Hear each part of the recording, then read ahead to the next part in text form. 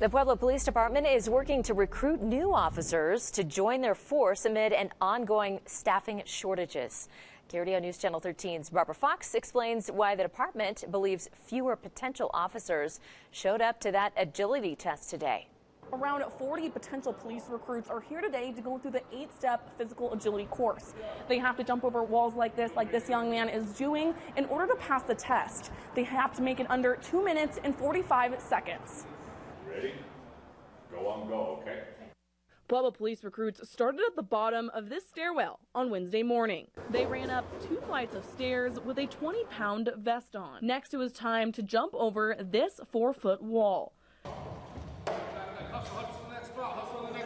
The 8-step course including agility tests, dragging 150 pounds, firing fake handguns, and walking on a balance beam. Pueblo police had me try out the tests alongside recruits.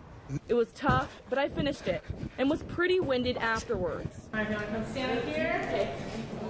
22 out of the 40 recruits passed the tests. Pueblo Police Sergeant Frank Ortega says it has been increasingly difficult to recruit officers this year. There's a lot of people that critique what the police do, how they do it, et cetera, et cetera.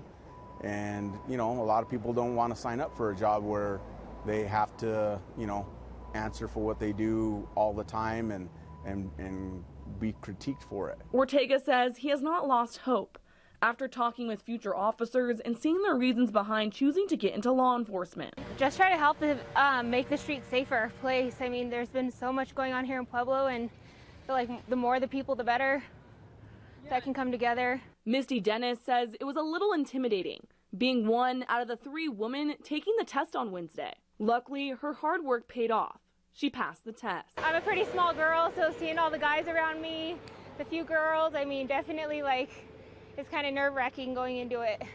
Pueblo police are hopeful several of these recruits will be joining their force to help combat the ongoing officer shortage. Reporting in Pueblo, Barbara Fox, KRDO News Channel 13.